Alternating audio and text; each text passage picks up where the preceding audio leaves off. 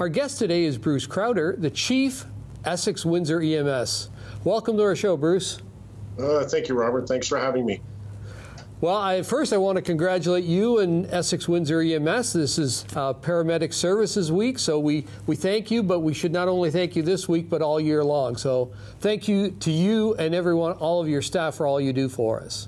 Thank you very much. It's very much appreciated, especially now during COVID-19, but on a day-by-day basis with the paramedics, on a shift-by-shift basis, they step up and above and beyond each and every day. Yep, definitely. How are you and your family doing during this pandemic? It's interesting. So my wife and I, we live out in Leamington, and my wife has worked from home for probably 2 or 3 years now, so she's pretty used to being isolated at home, whereas myself, I'm a little bit different. I like to get out and about, obviously, and do things. So it's a change, but we're dealing with it. Staying home, staying to ourselves, doing the social distancing. I'm the lucky one that drives the short straw. I get to go grocery shopping every week and pick that up. But we're doing pretty well. We live out in the county a little bit, and it's pretty easy to isolate. Excellent. How has the pandemic affected you and the operations at Essex-Windsor EMS? It changed dramatically. It changed 180 degrees in the middle of March. March 10th and 11th is when it all changed, when COVID came into our area.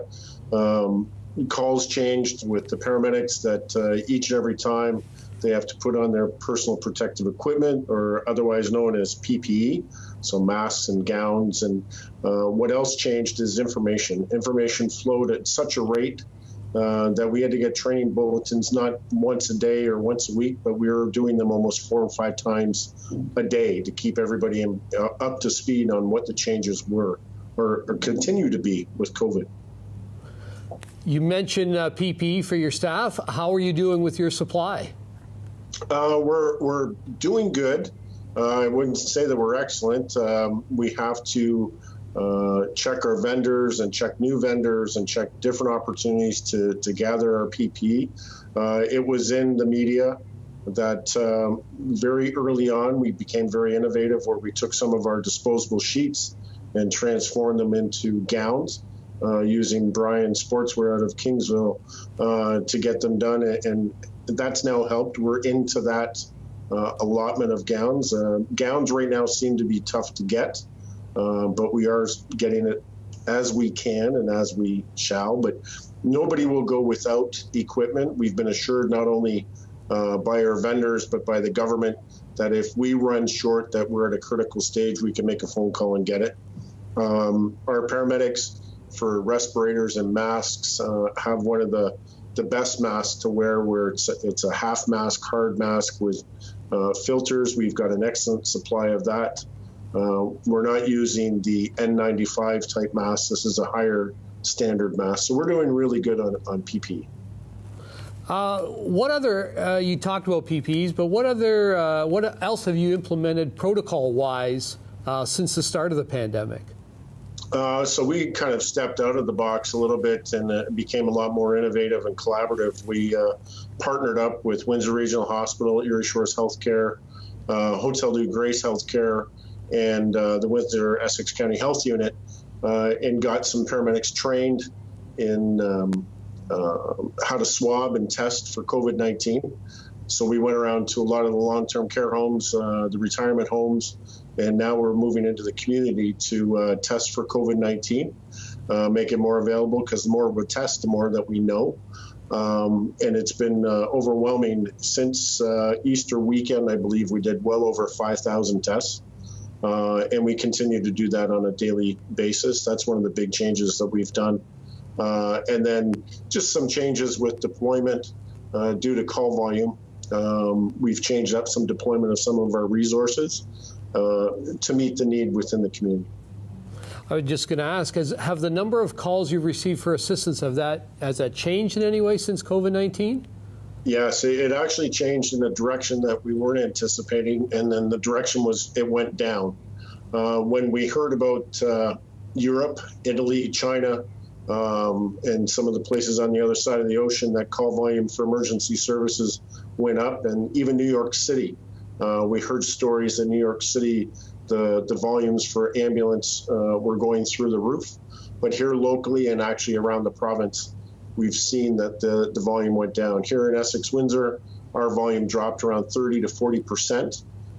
We are now starting to climb back up. We're not at to the point of pre-COVID, but we are getting back up. People didn't want to go to the hospital. I think they didn't call us. So now we're kind of dealing with the boomerang effect. Those people that didn't call us are now sick and they have to go to the hospital. I do remind people that to use our service and emergency room services, leave it for the emergencies. For urgent care, primary care, still to use their family doctor, telehealth, and that type of things, and leave ambulance and emergency rooms for the emergencies. Yeah, very much so. What support system do you have in place for the stress of your staff normally, and then even more so now during the pandemic? So normally, very good question. We have a lot of mental health supports for our staff, not only just the paramedics, but administrative staff and support staff with our employee assistance program, with our peer support program, with some one number to calls and websites and applications that staff can use. When COVID kind of made its head very well prevalent in the region, we immediately ramped up our peer support program.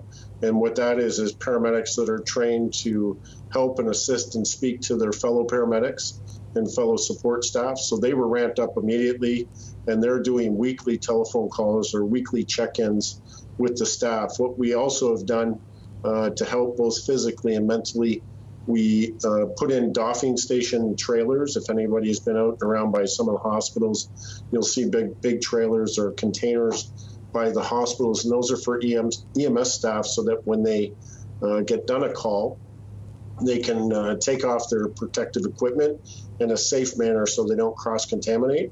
They're also climate controlled with heating and air conditioning. 2 weeks ago, we needed heat because it snowed. This week, we need air conditioning because it's so hot. But it is climate controlled. We put in some fridges to keep bottled water cold. So we have all the comforts and understanding that the paramedics are in that equipment for well over an hour, hour and a half, at sometimes even more. So it is very strenuous physically, and then it's also very strenuous mentally. So we have the supports for them in that fashion as well. Looking forward, into some hope for the future, what are you looking forward to when this pandemic is over? Well, I think the big thing is just to get out and to have the personal touch of meeting with friends and family, and not having to we'll still have to keep the 6 feet distance, I believe. I think that will be a new normal, but meeting more than just, if my wife and I go out, we can only meet with 3 people. I'd like to meet with a few more people than that, just to have the gatherings, to get out and see some different things.